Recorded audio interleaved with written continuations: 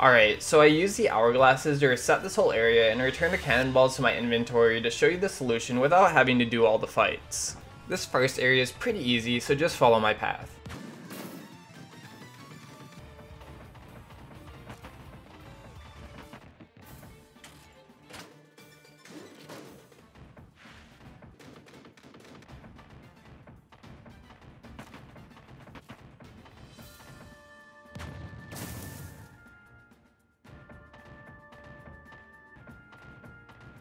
When you get to this lever, you don't want to turn this platform sideways. Instead, just keep it vertical for later.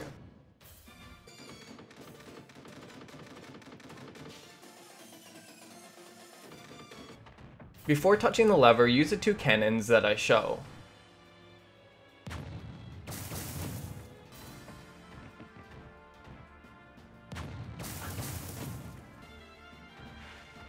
Then use the lever and the top cannon to get rid of the ghost above.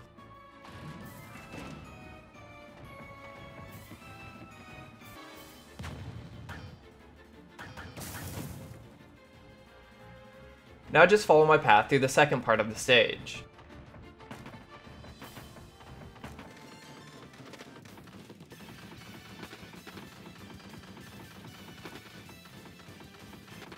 For the last area, go all the way to the top and use the lever.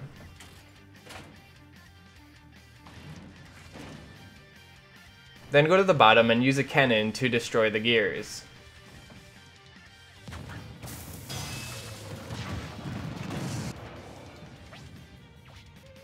Finally, head over to this cannon to deflect the ball off the vertical platform and get rid of the last ghost. Now you're free to make your way to the boss.